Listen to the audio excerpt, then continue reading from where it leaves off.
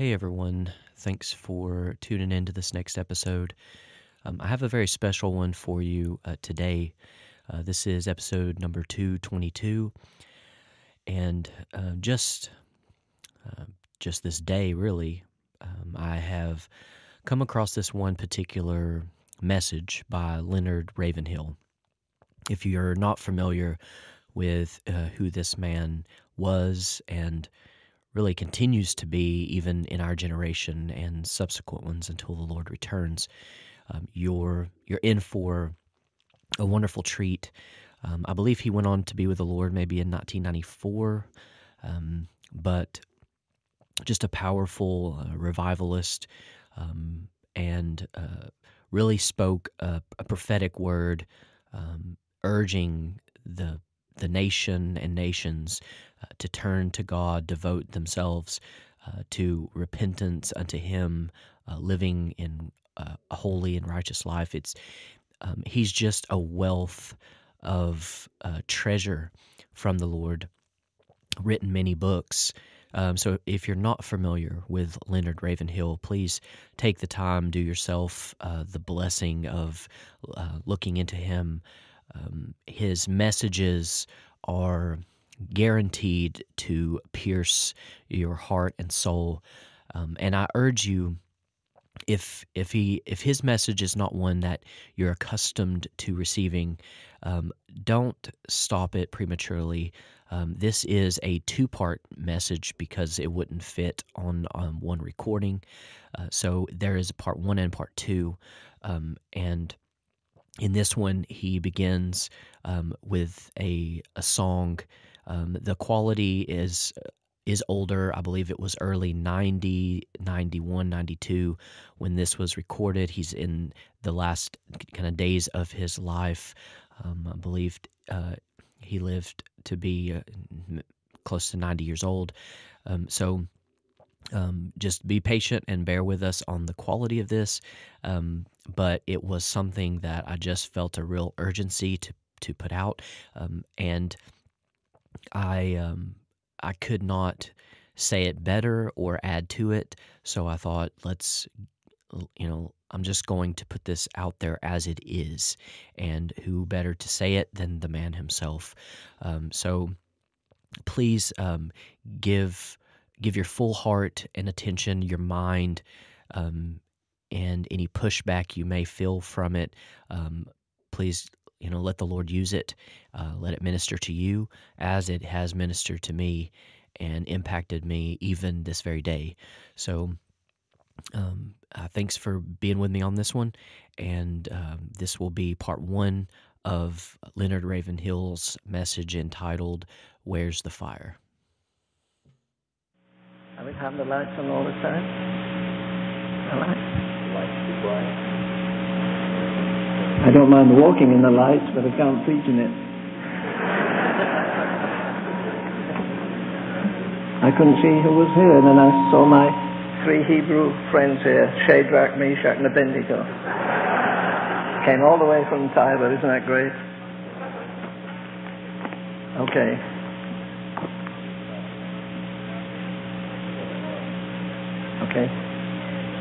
Okay, I want you to stand and sing. Really sing. Holy, holy, holy. 2 stanzas. Can you play that?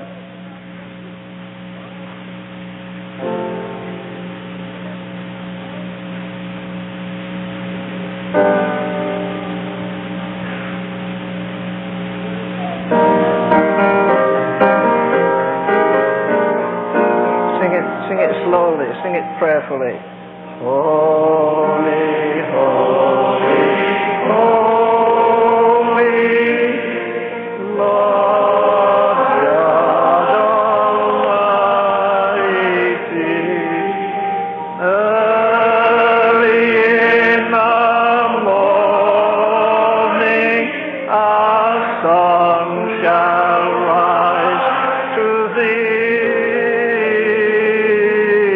Holy,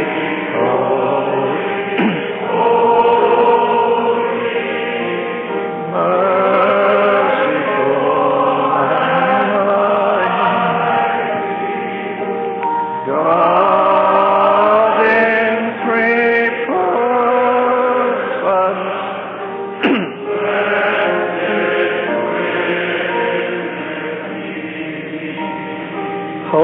holy, holy. All the saints adore thee. Holy, holy, holy.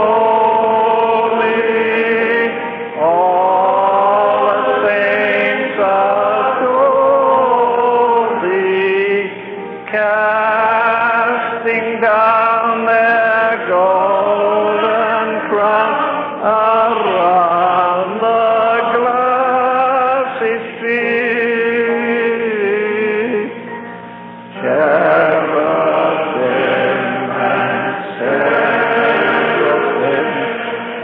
falling down before thee.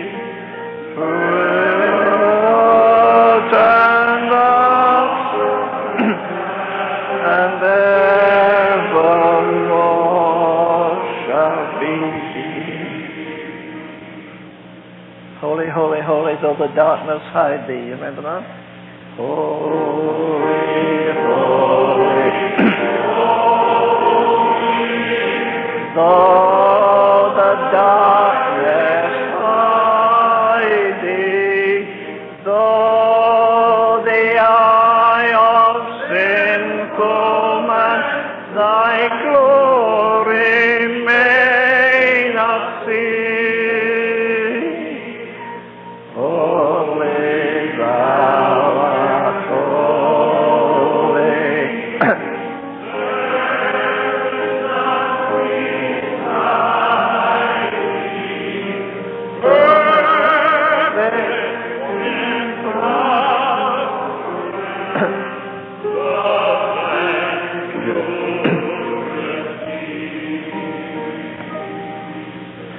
Our Father, we are grateful tonight for this privilege of coming into your presence.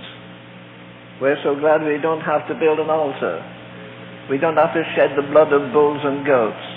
We thank you for the blood that shall never lose its power till all the ransomed church of God be saved to sin no more. We thank you for our high priest, after 2,000 years in your presence, still living to make intercession for us. Lord, I think just now the great statesman years ago who said, I wonder what would happen if God got tired of humanity. Lord, we wonder what would happen if you suddenly withdrew your power from your church, if you haven't already done that. We've blundered in blindness. We've been so satisfied and content. Lord God, we've not moved on. We've not possessed our possessions. We're not mature yet. We're still infants. And we cannot inherit our rights in Jesus Christ until we become the true sons of God. Breathe on us, breath of God, tonight. Lord, wedge us in somewhere between infinity and eternity tonight. Lord, do what we've never seen you do before. Give us ears to hear and give us willing hearts. Lord, we're in the midst of we're a little colony of believers in a world of 5 billion rebels and sinners. They love darkness more than right. They love wrong more than right. They love pollution more than purity. They love to live in a state of constant rebellion against laws. They trample underfoot your laws. Lord God, we thank you for your mercy, even with America today. We've broken your 10 commandments 10 million times after the sun rose this morning. And Lord, at this very moment, while we're here, nightclubs are filled, brothels are filled, gambling saloons are filled, and your house is almost empty over the nation. Lord God, save us from this horrible 1 hour of holiness every Sunday morning, and the rest of the week in carnality. We can truly say tonight, beyond the sacred page we seek thee, Lord. And your servant Malachi said, the Lord whom ye seek. Lord, we're not seeking miracles tonight. We're not seeking healing tonight. We're not seeking some spectacular thing. We're seeking God. As Wesley said, less than thyself, oh, do not give. In might thyself within us live, come all thou hast and art. Lord, stretch our horizons tonight. Deepen our compassion. Quicken us with the fire that comes from heaven. Help us to realize and even feel tonight our God is consuming fire. Lord God, start a fire in some heart tonight that no waters of discouragement will put out. Start a fire that somebody alive in God will go to some other country and set that country ablaze. Lord God, we're not seeking some narrow little selfish blessing to relieve us of a little tension. We're asking to be God-filled men, God-possessed men, God-intoxicated men. Lord God, get somebody here tonight drunk in God who will never become sober again.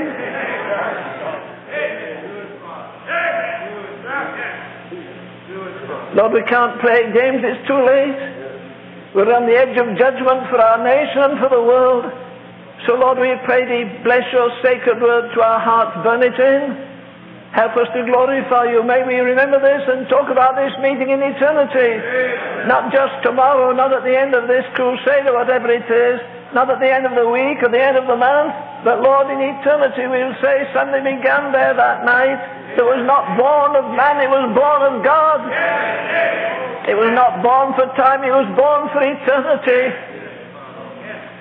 Lord, we don't blush, I don't blush to nail You tonight. I'm greedy for blessing. I'm greedy for anointing. I'm greedy for revelation. Not for myself, but for the whole of us here tonight. Lord, this meeting is by divine appointment. I don't believe Brother Tim called us together. You called us together. Not to hear the voice of a man, but to hear the voice of God.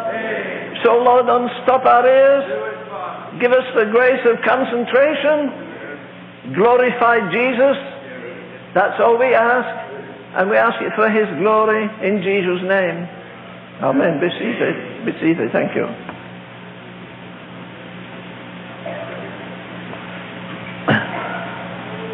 As our brother was singing tonight, I thought of a meeting I went to quite a while ago, and the director met me when I got there, and he said, "You'll be speaking tonight." I said, "Well, that's okay." And he said, "We have a young man, a very remarkable young man." So I wondered what was remarkable. He said he writes his own songs. I said, "I'll tell you something more remarkable." He said, "What?" I said, "I write my own sermons." We don't have to trade John Wesley stuff. As good as it was, oh, Martin Luther. Okay. How many hours do I have to see? Shall we take a break at midnight? Will that be all right, Brayson? Good, good, good. Don't tempt me. Okay. Okay. Excuse me.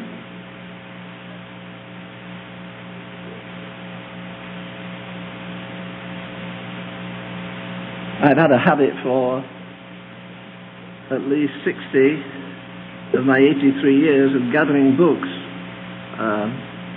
I don't have many, maybe I have 3,000, that's not many. I have two friends who both have 25,000. But I'm just thinking of the many volumes of biographies or autobiographies which I like so much, written in 2 volumes. For instance, there's a very wonderful life of the founder of the China Inland Mission, Hudson Taylor, a big fat volume. Number 1 is The Growth of a Soul, explaining the expansion of the young man's personal relationship with God. The second one is The Growth of a Work, explaining the expansion of the work when he went to inland China without money and saw a marvelous revival of the Spirit of God. There are 2 great volumes written by Begbie on the life of William Booth, the founder of the Salvation Army. And there are many other wonderful life stories I'd like to tell you about, but I need the time. But only God could write the life story of a man in 2 words. One of the greatest men that ever crossed the bridge of time. He strangled the economy of a nation. The army turned out looking for a preacher. He shut up heaven so that there'd be no rain. He defied hundreds of prophets. He brought fire from heaven. He brought rain from heaven. He brought life where there was death. And yet his whole life is summed up about 3,000 years after he ministered in 2 words in the Epistle of James, he prayed. I wonder how many we dare write that as an epitaph for how many preachers. Maybe we have to write on their gravestones, they prayed not. How many of you men are known as men of prayer, I wonder? Not many. But then when it says he prayed, immediately after it says he prayed again, because he locked up heaven, and then when he prayed he released heaven. Otherwise we may have had no rain until today. He shut up heaven and he released heaven. But not only did he prayed again. Not only did he prayed before he prayed. You know, this story makes very real to me anyhow, that God's ways are not our ways and God's thoughts are not our thoughts. Look for a moment. By the way, I usually tell people I'm reading from the what version now? Bill Cook, what do I usually say, Bill? Oh yes, oh thank you. I'm reading from the Living Bible. Then everybody feels comfortable that you read for that silly revelation. You know, there are only 10 versions. 5 are wise and 5 are foolish. Did you get that? I'm just checking to see if you're sleeping. It's warm in here. But I'm not preaching from again that version tonight. I'm preaching from the Living Bible, yes. No, I'm preaching from the NIV tonight. The never improved version, King James.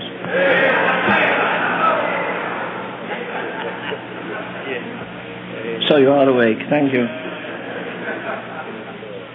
Okay, reading from this great version, the book of Kings, first book of Kings, and the 17th chapter. And Elijah the Tishbite, who was of the inhabitants of Gilead, said unto Ahab, As the Lord God of Israel, before whom I stand, there shall be no dew nor rain upon these years. Listen, according to God's word. He didn't say that. What did he say? He said, according to my word. You see, there are errors in faith, obviously. Many of you read about, how many of you read about something, somewhere he read something about Smith Wigglesworth. Did you ever read that, some of you? Well, he wasn't a Baptist, so I won't tell anybody to raise your hand. He was a Pentecostal, isn't that terrible?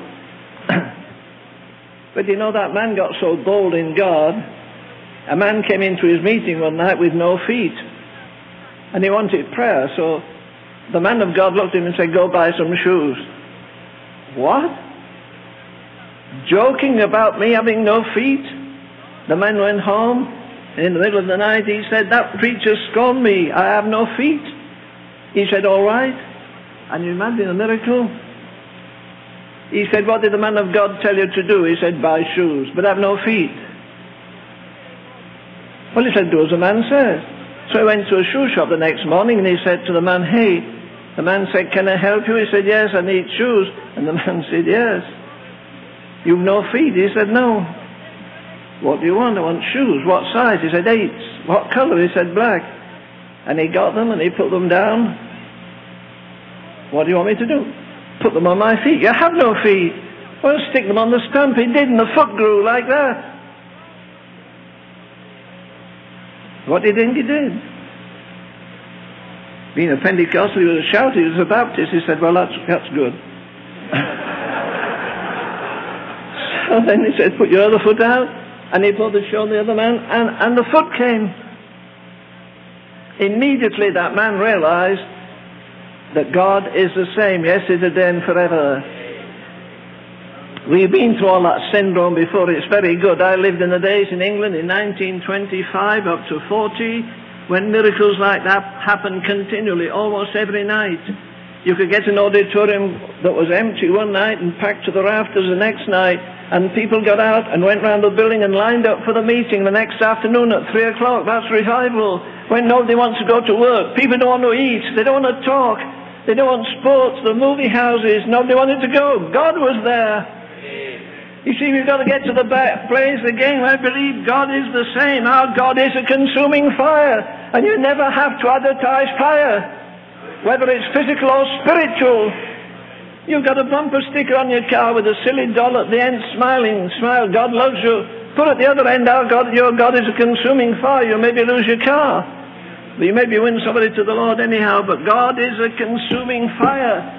And the reason billions of people are going to hellfire tonight is the church has lost Holy Ghost fire. Do you know what?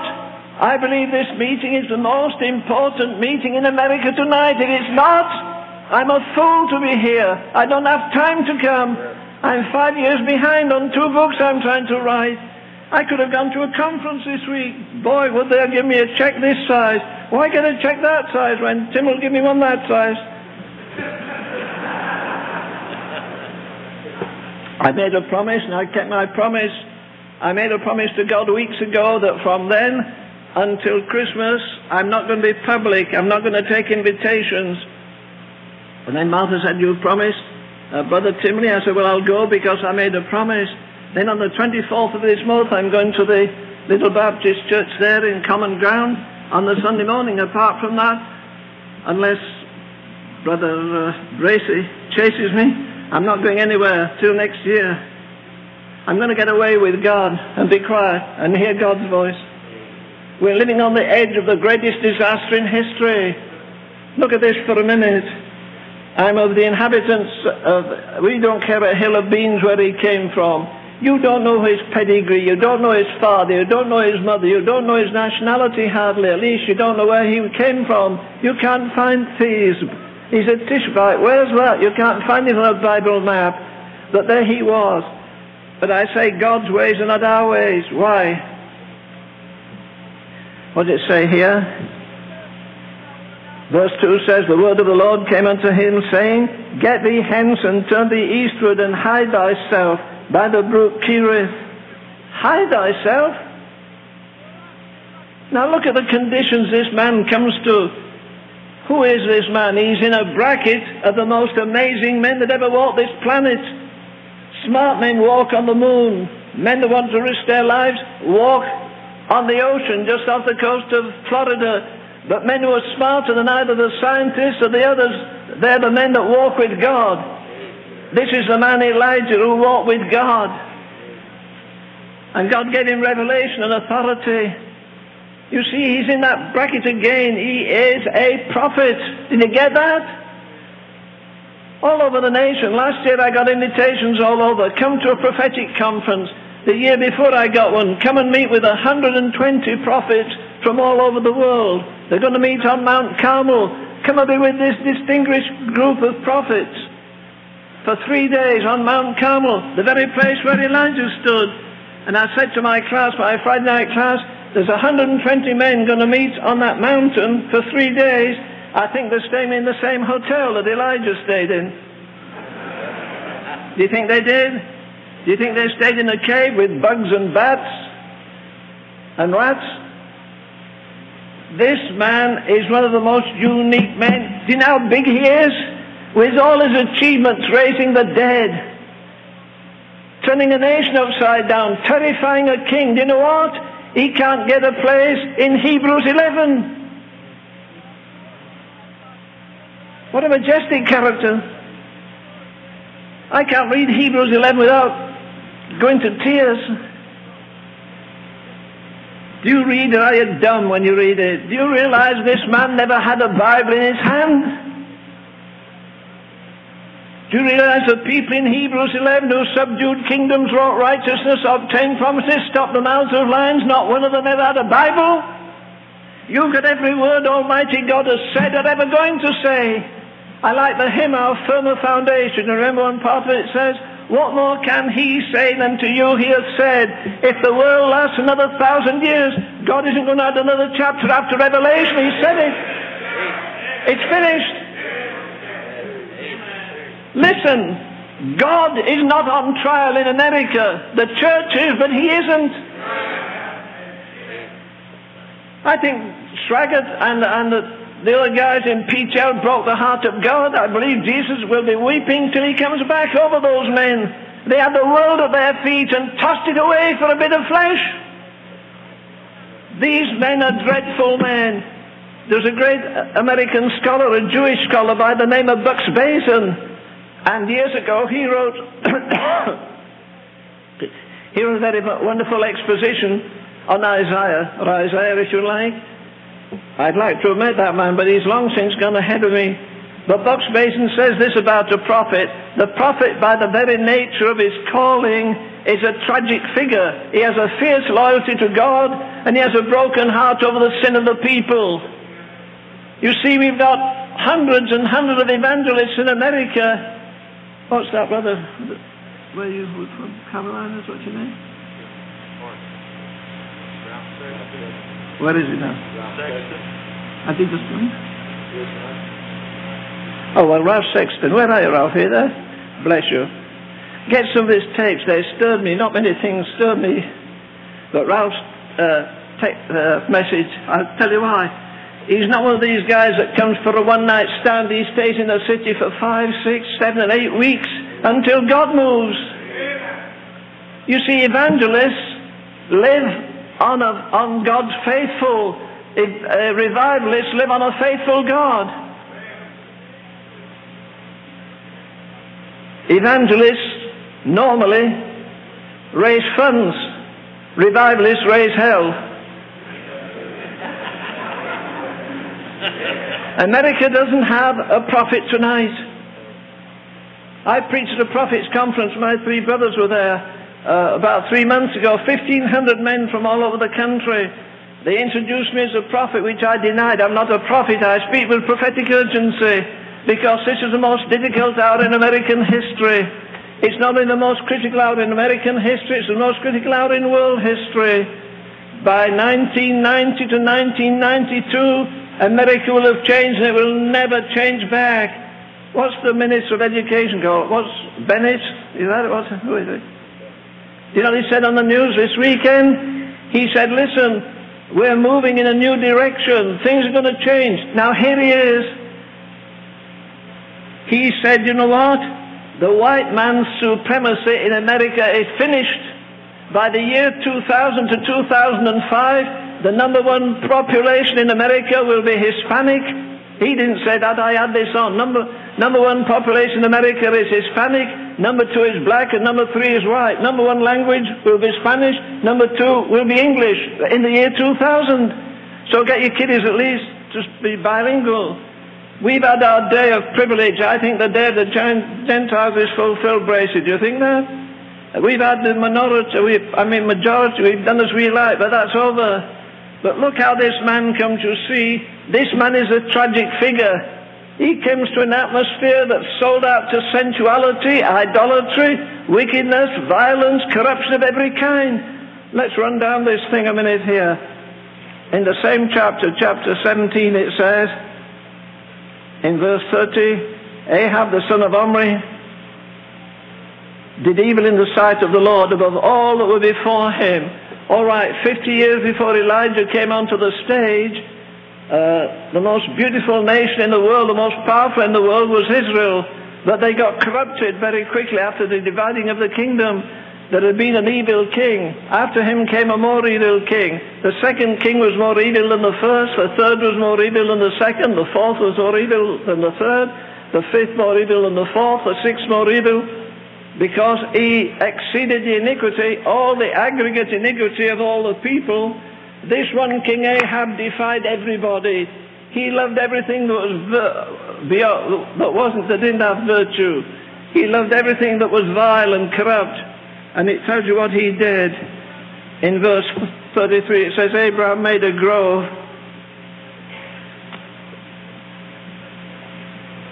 From verse 32, he reared up an altar for Baal in the house of Baal, which he had built in Samaria. Ahab did more to provoke the God of Israel to anger all the kings that were before him. And he rebuilt Bethel, it says in verse 34. So here you have this man. And God says to this man, do you get this? It is a man with a heart that flames to see his nation changed. And God says, go hide thyself. Where's the sense? He's the only man around who's walking with God. Unless you say Elisha was there. But you see, this is a secret of his whole life. The Lord says, go hide thyself. In chapter 18 and verse 1 it says, the Lord came in the 3rd year and said, go, I will send on the rain on the earth Elijah went to show himself. Go show thyself. I was preaching in a certain place a while ago. One of the national leaders of a great movement in America was there, and he said, Mr. Ravenhill, I went home and I pondered that word that you said, go hide thyself. God has told me to hide myself. We have a young man coming to our prayer fellowship, which is Thursday mornings now if you pastors want to come. He's only a young man, but recently he earns very good money, but recently God said to him, you take 1/3 of every day, take 8 hours every day in prayer and Bible study. Then I met a man with some famous preachers 2 or 3 months ago, and he said the same thing. God has told me now I have to give 8 hours a day to Bible study and to prayer. What kind of men will they be in a year or two if they do that? Isn't it amazing what men will do? In the news the other morning it showed a young man. He's from China. He's come to learn how to box. He's gone to Gleason's famous, what do you call it, gymnasium in New York where big preachers have gone. And they said to him, well, you come from China? Yes. Do you miss China? Yes. He said, how long are you here? Till 1992, he said, 3 years ahead. I'm going to practice so many hours a day. Well, do you like the food here? Not very much. What's the hardest thing? I left my wife. We've been married less than 2 years. We have a baby 6 months old. I won't see my wife for 2 more years. I won't see my baby. But I'm going to be a boxer. He's so determined to do that. Now I read about these other fellows. All the energy they put into obtain what Paul calls a corruptible crown. You know the trouble with our generation? We've lost sight of eternity. We're not living anymore in 2 Corinthians 4 where it says the things that are seen are temporal, the things that are not seen are eternal. And God takes this man, this dramatic character, and he says, go hide thyself. And he goes into a cave. What do you think he did? Again, he wasn't studying botany, he wasn't studying rats. What did he do? I believe he prayed. Do you realize where this man is living? He's living right after the glorious days when the Shekinah glory of God used to fill the temple, and it's there no more. We don't see the Shekinah glory. Most of us don't even know what it is. We don't want it. We're happy to have little meetings. We're happy because we don't drink and smoke and swear and do some lousy things. But where are the God-filled men?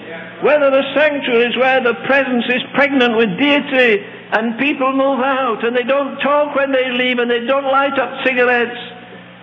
They know they want God. So God has to get this man alone. And that's a hard thing. No man will ever be great for God unless he gets alone. Do you realize Moses, 1/3 of his life, was on the backside of the desert? Read the 7th chapter of the Acts of the Apostles. He was a genius. He's learning all the wisdom of the Egyptians. He could maybe speak 10 languages.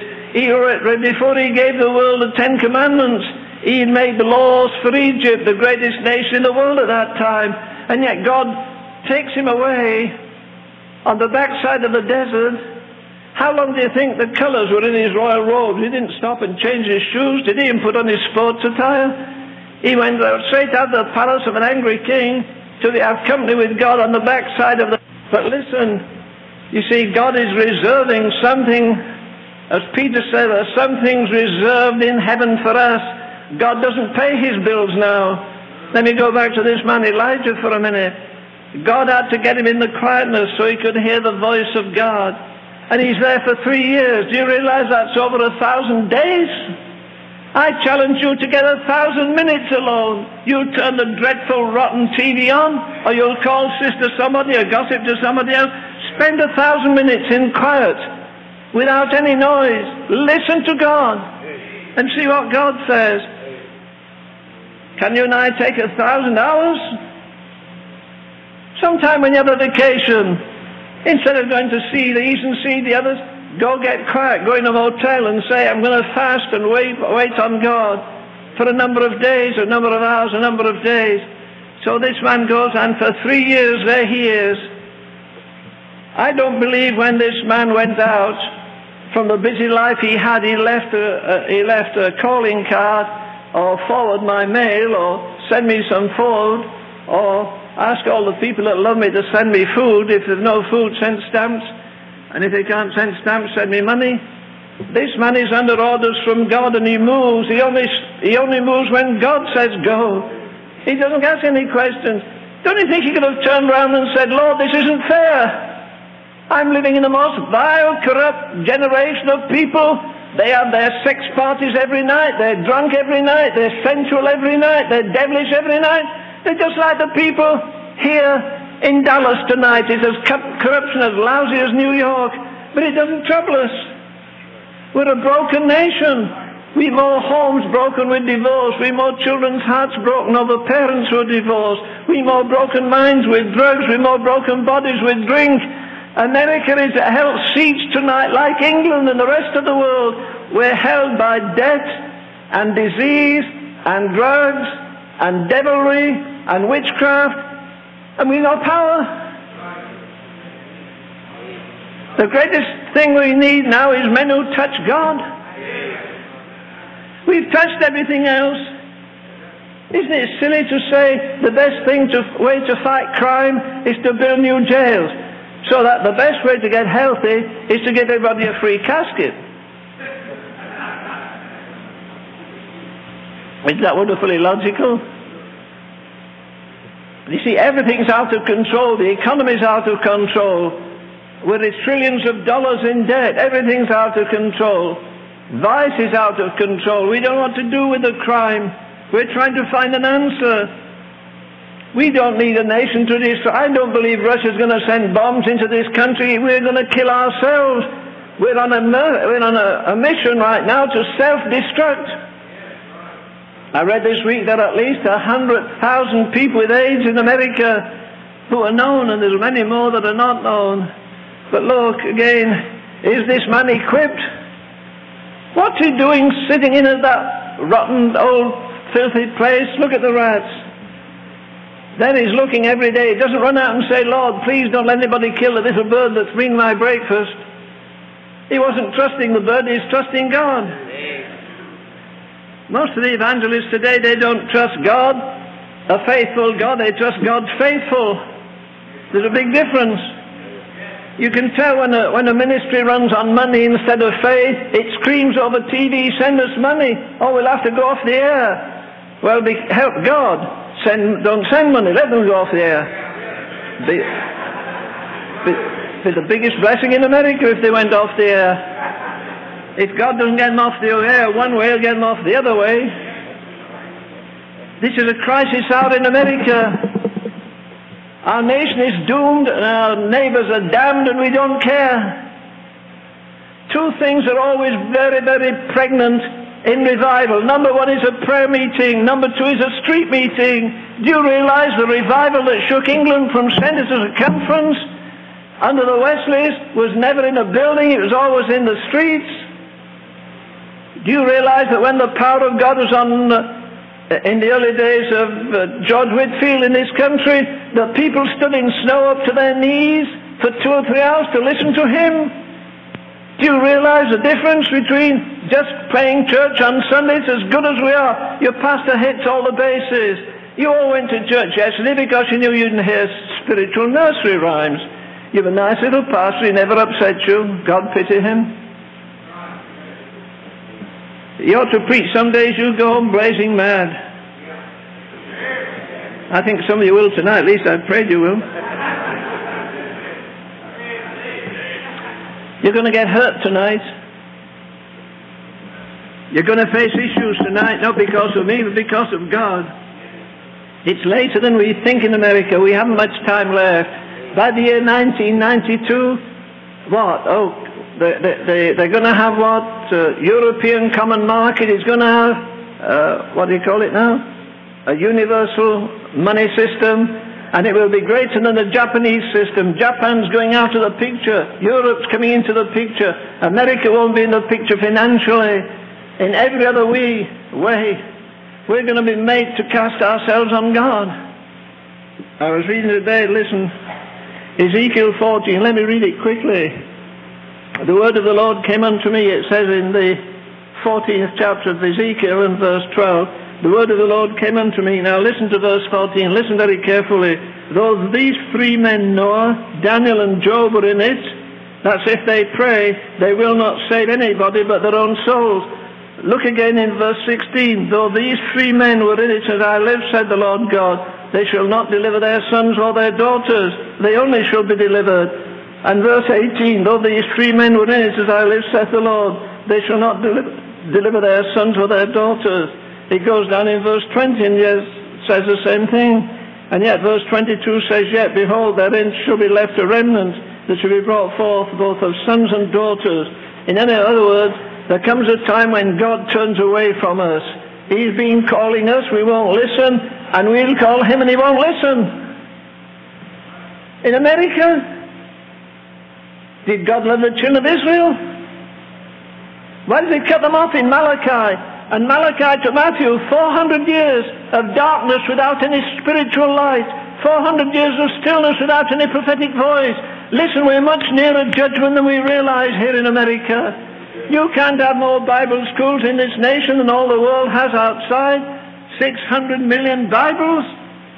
How many of them are being used today? How many people really know what a real Holy Ghost prayer meeting is? Some of these good men that are here have come to our prayer meeting for 10 years, 500 Friday night prayer meetings. There were tears and brokenness, and I treasure their friendship, not because they're rich and famous, but because when they pray, they move me to tears. I realize the power of God. But listen, here is Elijah. He doesn't have a book. This isn't a book, it's a library. 66 most precious books in the world. He didn't have them in his pocket. I don't think he sent a word down to Elisha, listen, I'm going to hide in a cave for years, send me some help. He cut off from Elijah. There are times when God won't let you trust in anyone at all. You do as God says. And so there he was, waiting there. Don't you think he might have said, listen, Lord, this isn't fair. The first man they ever read of in the Bible was a majestic man. He'd never seen a priest, he'd never seen a sacrifice, he'd never seen an altar, he'd never seen a Bible, he'd never heard anybody preach. And yet one day he went down Main Street and he yelled at the top of his voice, the Lord is coming with 10,000 of his saints to execute judgment. That's the word of a prophet. That's a man who doesn't care a hill of beans about the persecution of the opposition. Enoch walked with God. The man who walks with God is never alone. The man who walks with God is never poor. The man who is rich and doesn't walk with God is poor. I don't care how much land he owns. I don't care how big his church may be. The devil isn't afraid of numbers. He's afraid of God-filled men. So Elijah is there in the cave.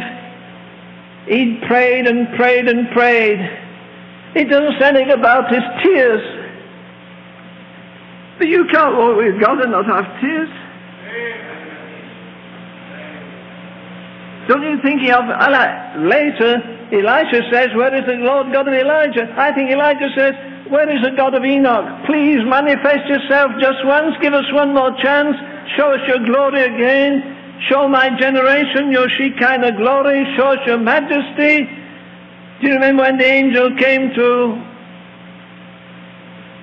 wait a minute. When the angel came to Gideon and the angel says, God is with thee, thou mighty man of valor. Do you know what he did? He turned to the angel and said, do angels tell jokes? What do you mean God is with us? Where are the miracles our fathers told us of? You've gone to church for 20 years and never seen a miracle. And it doesn't bother you. Either a physical miracle or a spiritual miracle.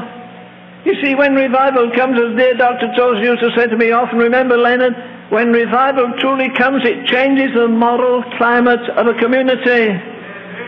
That's what it does. There's a little book being published. I thought I didn't bring a copy of it. I was going to show you it. Anyhow, I brought the details of it. This is from a book that's recently been put out by the Banner of Truth. It's called Come Down, Lord. It's about revival. Listen to this. If I tell you what happened in the days of Whitfield, you say it's 200 years ago. Well, listen, this happened in a country called America, in a city called Denver. I'll give you the date. It says this.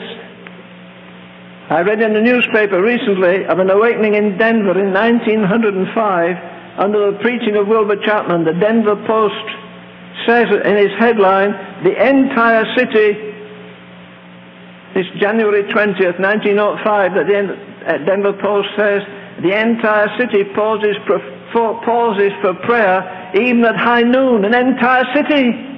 Nobody wanted to shop. Nobody wanted to go to the bank. God was moving. They didn't know what the next manifestation would be. Maybe a prayer meeting would break out in Sears Roebuck or somewhere. Suddenly business was transformed and a holy God came in sovereign power. We're not going to direct the Holy Ghost. Some of these boys in the seminaries are trying to teach the Holy Ghost. He came to teach us. We better get into line, otherwise he'll desert us. Forget my English for a minute. A young man came in my office last year, charming young guy, rough. I want to give him $1. I want to give him 50 cents for his shoes and his hat and everything he had. He had a pack on his back. He and his two brothers had been in Nicaragua. They'd been with the Sandinistas where bullets were flying past. And the three men worked together, these three brothers.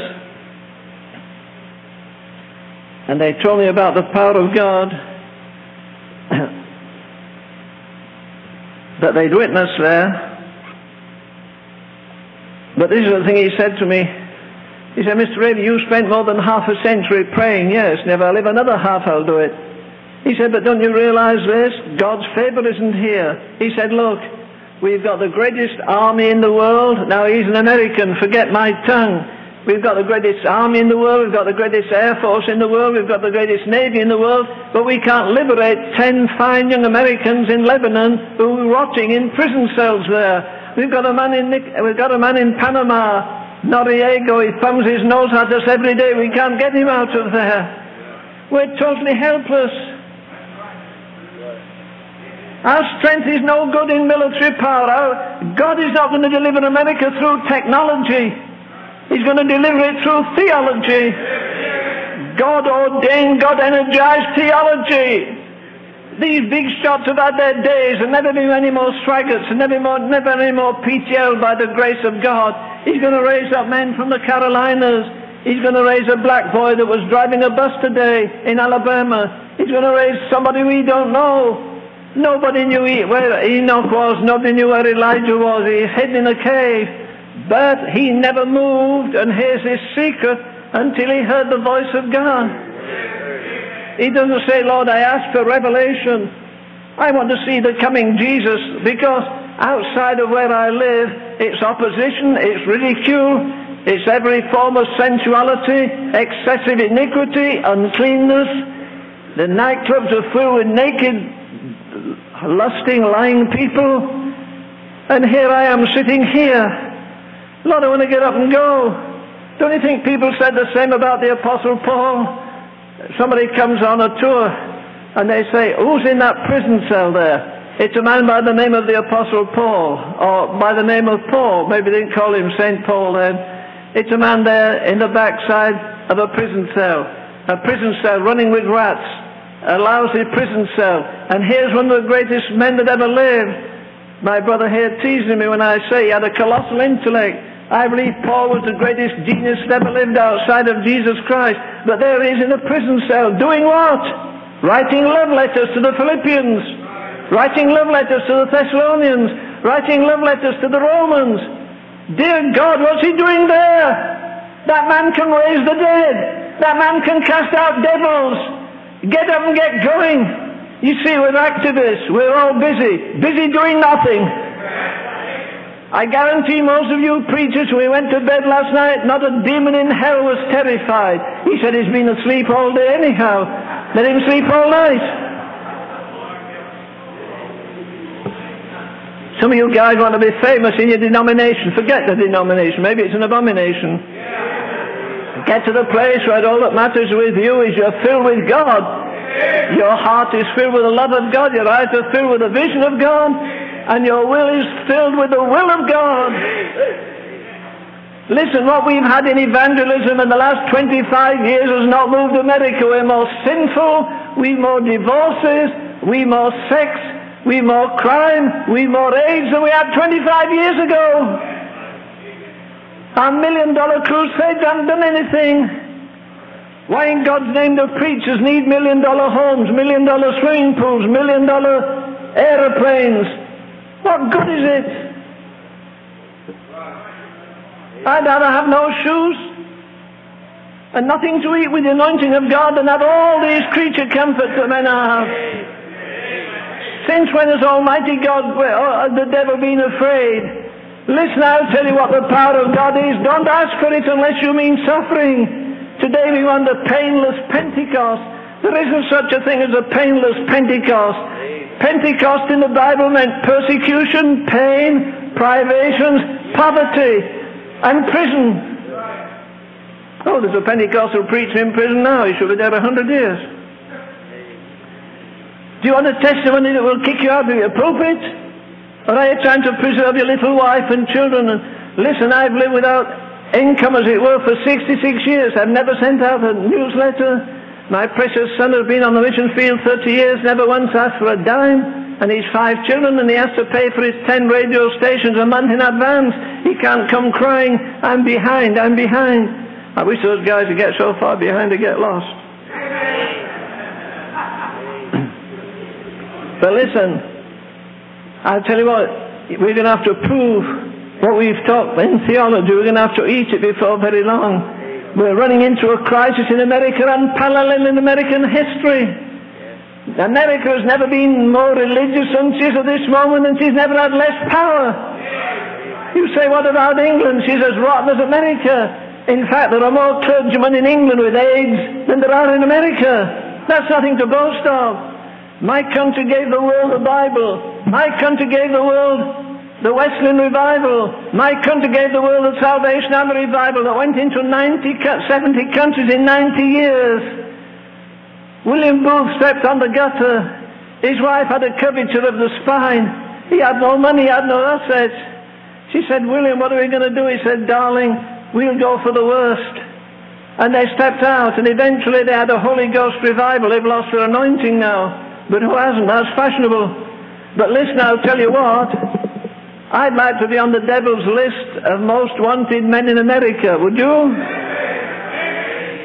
You really mean that? Because you may be before the week's out. Sure, the apostle was the greatest theologian ever. Look at the majesty of the epistle to the Romans. Look how they unveils the second coming of the Lord Jesus. But then he unveils the cross. The majesty of the cross. You see, nowadays we've forgotten 2 things. The average preacher today has lost sight of the awesome beauty and thrilling majesty of the gospel.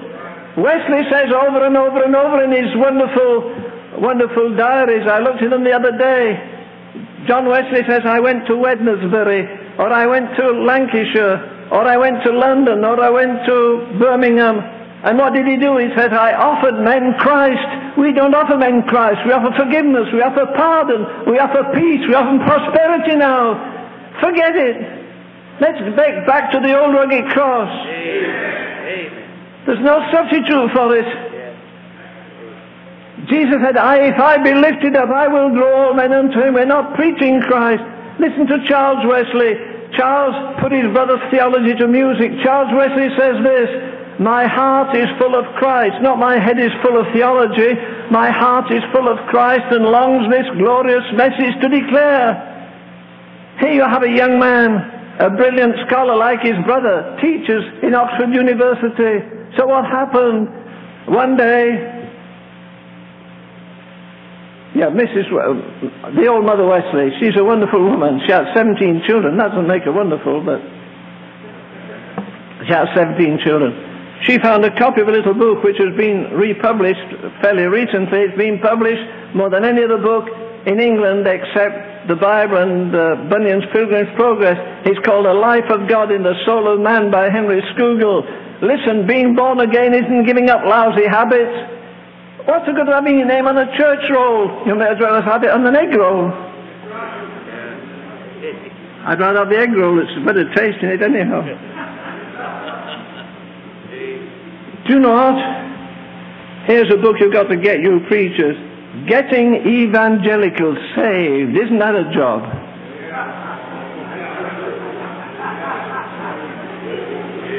Do you know what preaching is? It's 30 minutes to raise the dead. I go to churches, this is different, I guess you're all alive. I go to churches, every row I see in church is death row. They're dead in trespasses and in sin. They've gone to church for 20 years and never felt the power of conviction. We've lost all sight of conviction and the power of God. It's all psychology. Listen, you can rub two ice cubes together from now till you die. You'll never get a spark. And if you're rubbing your theology on the psychology, you'll die dead too. There'll be no fire. But listen to what this says.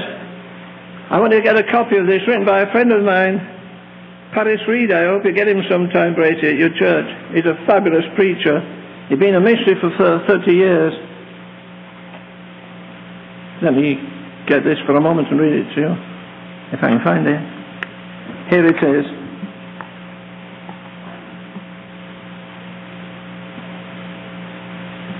You can assume you're saved, he says.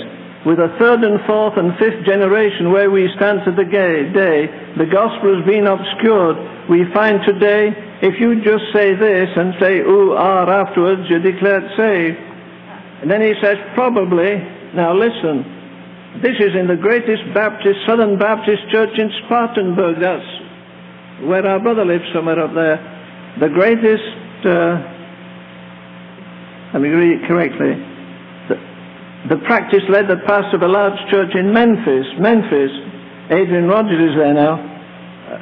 To make a bold statement, once before the Southern Baptist Convention in Spartanburg, Carolina, he declared on the base, in his 40 years of close observation in the church, listen, this is an established, distinguished Southern Baptist preacher. I preached with him not long ago. He's a principal guy. And he says probably not more than 1 out of 10 of the Southern Baptists experientially know anything about the new birth. That's not a criticism from a Pentecostal. It's one of the finest men I've ever preached with. He has 10,000-12,000 membership away there in Memphis, Tennessee. And he says most of the people in the Baptist church are not even born again. Carl F. Henry says, he made a survey, and he says 20% of church members that he contacted never prayed, 25% never read the Bible, 30% don't attend Sunday school, 90% never had family prayers. Come on, you're a Sunday school teacher, a deacon. Do you have family prayers in your house every day? No, neither do they in Russia. You better get your children indoctrinated. They're going to live in a hell of a world. Why schools are jungles now? What did they say yesterday on the news? The 1 million school children who got involved in crime last year, children 9 years of age, got involved in sex. It's a tragic hour in which we live. The world is broken, people's minds are broken, families are broken, hearts are broken, bodies are broken, nerves are broken, but the church isn't heartbroken about it. We couldn't care less. When did you last end your prayer meeting in tears? Why, dear God, you've got a daddy and mummy not saved. Oh, but my son-in-law is a preacher. Will that be a comfort when they're in hell? You know, one of the agonies of hell will be they'll see straight into heaven. They'll see daddy and mummy at the marriage supper of the Lamb while they're burning in hell forever. And they'll be turning daddy and mummy's name over. How do I know? Because Jesus said there was a man, and it's in Abraham's bosom, and there's a man in hell, and he sees Abraham, he sees David in the bosom of Abraham, typical of heaven. And so from the blackness of hell, he could look into heaven, and he could see that man in comfort. What an agonizing thing. Some of you people, you care more about your Sunday school children than your own children. You take more concern about ruling the church than ruling your own house. How many of you men are really king in the home and priest in the home? I better get off there. Except on the next page it mentions that Dr. Tozer says just about the same thing. He says, in my denomination, which is Christian Missionary Alliance, he said Dr. Tozer made the same sad observation. Among evangelical churches, including the society of which I'm a part, and he was the leading preacher in the Christian Missionary Alliance. He says, in the churches and the society of which I'm a part, probably not more than one out of 10 know anything experientially about the new birth. It's exactly what the Baptist brother has said, isn't it? Look, I make an appeal here. I'm not going to ask you for a thing. Do you know what we're dying of in America? We're overstuffed with teaching and no preaching. Where are the preachers? Where is the thus saith the Lord? You talk about Spurgeon. I was having a meal in a house in 1937. I went for a snack in a very gorgeous home full of antiques and Persian rugs and everything else. And the old lady was sitting on a chair with carved arms and a plush seat and back, a little thing on her head and a lace collar. And she said, "Oh, I'm so glad to see you. I wanted you to come for a year. My daughters, my girls," she said, "are girls. One was 72, one was 74, so take courage, you old girls. My girls go to the First Baptist Sunday morning, but they come to the tabernacle to hear you Sunday night. And Miss Ravenhill, I want to tell you something." I said, "Do." She said, "You preach just like Spurgeon." I said, "Please, please." She said, "My daughters make notes, and they come home, we sit round the fire, and I listen to them. Oh, Mr. Ravenhill said, but Mr. Ravenhill said it like this, you know." He gets excited about it. He makes you want to believe it. It makes you believe there is a hell and there is a heaven. It makes you believe that Jesus is waiting to receive us. And she said, "You know, when they're talking like that, I say, you know, Spurgeon used to do that." And I said, "Dear lady, oh, I just realized you are 95, aren't you?" She said, "Yes." "Did you hear Spurgeon?" "Oh, hear him," she said. "He was wonderful. But Mr. Ravenhill, you know, it wasn't when he preached he was wonderful. Very often it was when he prayed. He lifted us into eternity when he prayed." You may as well have a parrot in your church or a tape recorder. "Oh, we'll ask Deacon Smith to pray." And he said, "Lord, bless the service this morning. Bless the preacher. Bless the offering. Bless the choir. Amen. Thank you." Drop dead.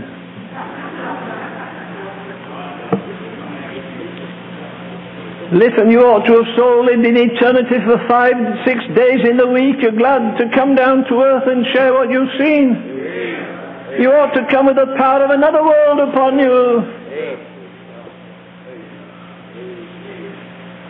In the days of Alexander White, there was a man, he was a greatest Shakespeare actor in his day, and he was packing a theatre up the road, so that every day the press said the theatre was packed last night, standing room only.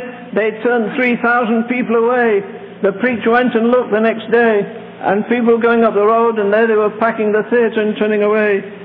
So he sent notice to the preacher. He said, "Would you like to drop in and see me? I pastor the greatest church in this town." But he said, "My church is only 3/4 full." He said, "Sir, is it true that everywhere you go you pack the theatre to the brim?" He said, "Yes." He said, "What's the secret?" He said, "Preacher, could it be this? I make artificial things look real, and you make real things look artificial. Is that true in your church?" But listen, there are things you don't know about Spurgeon. There's a new biography of him out. You need to read. Do you know what he did? He was saved at 15 years of age. After what? After 7 weeks of conviction.